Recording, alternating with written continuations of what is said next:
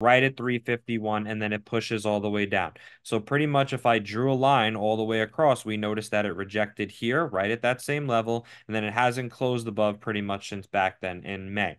So what we're looking at on this drop from low to high is about 34%. What we saw recently was a 16% drop in 9 trading days after trying to test that level again. If we could break through, I think it's going to take us to 383. If we get on the north side there, 432, the retest at 465, and then I believe $5 to $6 range is realistic. Now, I love the fact that the stock ripped. It had a massive move and then sort of played out like this descending channel bull flag type of situation, a little bit more extended bull flag. But the main thing I like is the correlation. Remember, this bounced off the daily 200, which is fantastic. And we also alerted this as well as a good time to potentially consider going long, which was that bounce right at 252. The stock then melted up 46% over the past 15 days from August 5th all the way to August 23rd. Again, still holding up over 32%. Chromadex, without a doubt, looks great. Like I mentioned, never once went red. Next is Live One, ticker LVO. Stock looks primed and ready to explode. The big barrier is going to be 190 all the way to 205. That is a 15-cent range that we want to smash and accelerate past this double top at 220. After that, I think it will be fireworks. Again, a lot of correlation as well with that weekly 200 EMA. You'll notice that's very common throughout this video. But ultimately, you want to see the long term or the big picture, how it bounces back. It's never the action itself, it's always the reaction. So what? The stock breaks out, it has a false pullback. Now, does it recover and grow over the next 3 weeks and break that level down? That is what we want to focus on. So I'm not concerned here. I want you guys to just zoom out and understand that this has a lot of potential. Now, on the monthly here, if we do break this double top, it really has a chance of surging. And I think we see 350, maybe upwards of $4 as well. And that monthly 200, again, sitting right there, 388, definitely can see a massive breakout because this is old liquidity that has not been tested for over 3 years. When we go back to this range, this is May, June of 21. We're 3 years and 3 months past this already. So if it starts to break out, right, I do think that the next barrier that it could potentially see a little bit of resistance or possible rejection would be at this range. But it's pretty much clear sailing all the way here because this was a downtrend. There should be no significant points of resistance once it smashes this double top. So very optimistic again for something like LVO. Third stock is Cardio Therapeutics, ticker CRDL. Looking on the monthly, we notice the same correlation on that 200 EMA acting as a natural barrier. This is not random coincidence or by chance that this level has correlation for over 5 years. This is going back to 2019. Now, when we zoom in, I know a lot of people think it's nonsense here. From low to high, the stock is down 43% within a 3-month window. This is 100% correlated, and the more we zoom in, the more clear the picture becomes.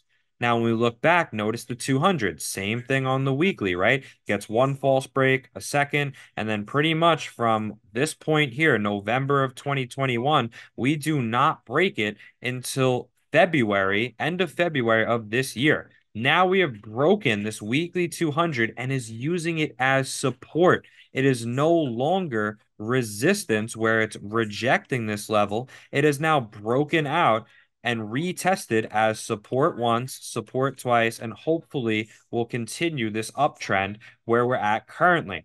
Now, the 200 price on the weekly is 173. So I want to make a mental note of that level that is acting as a floor. Now, when we go on the daily and we zoom in, we're looking for the same exact thing. Where is this level? And we're noticing the last time it touched that 200, it bounced exponentially, right? This went up almost 300% in around 100 days. So now we're coming back and retesting this level pretty much from the beginning of the year. So this is a 9-month level here that is now being retested, and the range is 176 here. Very, very similar to the weekly. I love to see correlation. That is always a strong sign of an inflection point or a key directional change. Now, of course, we're looking for catalysts in the next few months, things that we're going to look forward to. We know H.C. Wainwright wrote a $10 price target here. A lot of analysts continuing to cover CRDL. I believe ultimately you have to smash that 52-week high. Before we get there, my levels would be 210, 240, and then odds are retesting that high there at 312. But again, one step at a time. I really want to see the stock consolidate, hold this level, reclaim two for the psychological value.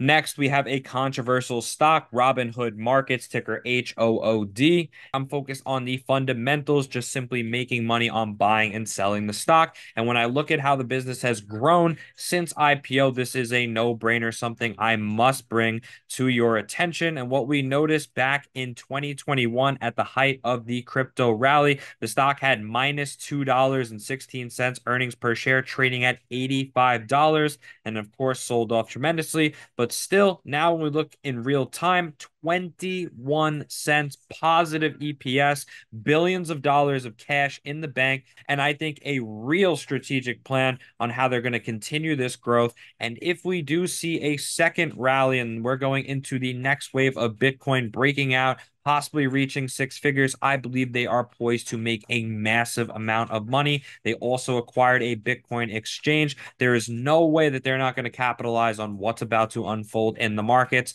And this is definitely a stock you have to keep on your radar, minus any of your feelings. And if you have any opinions, any feelings, any emotions towards Robinhood, please feel free to let me know in the section below. Now, if you want to go a little bit more in depth on the business, like the numbers and the fundamentals, I have two videos where we actually called Robinhood out to open a position. One was on this page, the second on my new account, Avid Capital, which focuses a little bit on macroeconomic news and other things like that. So either way, when we zoom in, we want to focus on the key levels, right? Where are there pivot points? Where are there things that we want to look for?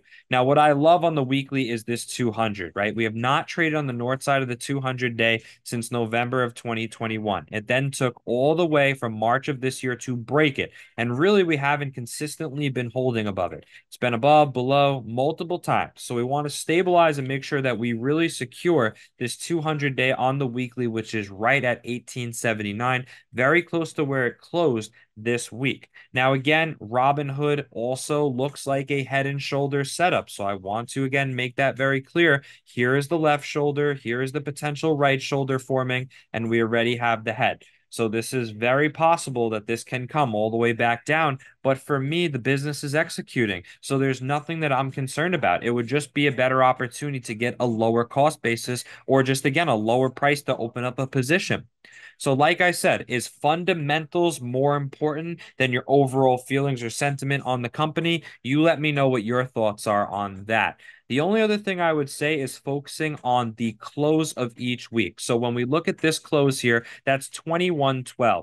So pretty much we want to put a level there that we want to see it break above. And then the next would be that high of the 52 week, which is pretty much 23.41. So let's say we sell off or something, of this nature happens where we're sort of trickling down and now we go to retest. Here can act as a barrier. And now if we break that level, well, the second level at 23 can act as a barrier. So I want to have those mental notes for me that's going to provide a little bit more clarity, a little bit more context when I'm looking at a 5-minute chart like this. Now, if we zoom out a little bit on the daily, right, the only other thing that I mentioned is sort of this head and shoulders pattern, but also one thing that is really common is this sort of lowercase h. I know a lot of people don't see that often, but you see this sort of lowercase h that plays out. That's very, very common in stock. So we just want to always proceed with caution. I'm never telling anyone to just buy these stocks randomly. You have to have a plan. You have to understand that